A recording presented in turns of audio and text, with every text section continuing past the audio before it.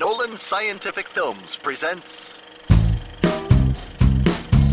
Volcanoes Volcanology and You.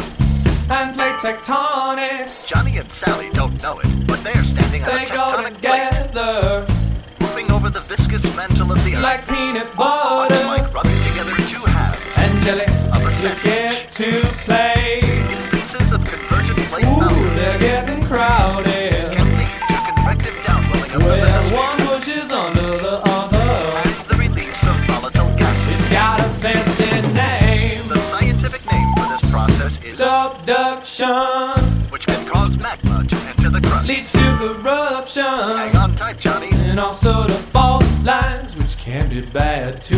Make sure Sally Though in doesn't fall geology, into that bad is cold cool. areas of substantial volcanic Like activity a ring of fire often coincide with large coastal or cities. Pompeii. Johnny and Sally are lovely, And but they better be ooh, careful Krakatoa.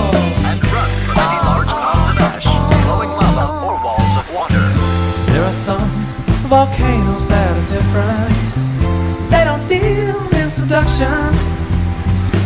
They're simply made by an oceanic plate sliding over a hot spot. And you know that makes sheer volcanoes don't wanna hurt nobody, except when the lava gets too close to the people who live on the coastlines.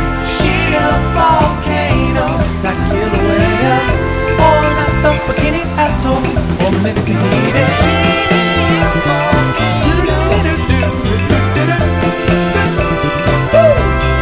Make you wanna shift around, pull a skirt, and a baby on a ukulele.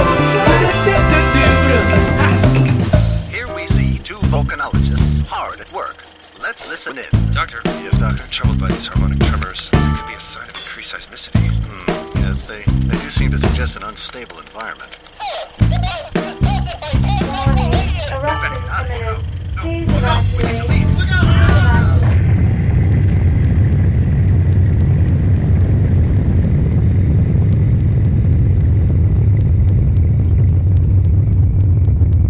There's some pretty ominous news for people in the Italian city of Naples. There's a sleeping volcano underneath the city. It's building up pressure and it at least could be getting ready to erupt. And this is the conclusion of Italian and French scientists who have published their findings in a scientific journal. I'm not trying to scaremonger here or anything, but the volcano is known as CAMPI FLEGREI. It's very big. It's a super volcano and it lies underneath the Bay of Naples. It's been dormant for a really long time, but now there's magma rising within it. That's also according to the scientists. And it's unclear when or if it will erupt, but it does pose a threat to the, nearly 500,000 people that live nearby. And when you look at this area from space, it's a very volcanically active region. You can tell, you can see all these craters here. You got one here, you got one here, you got one down here. I mean, there's a bunch of them on this map. You can pick out a ton of them.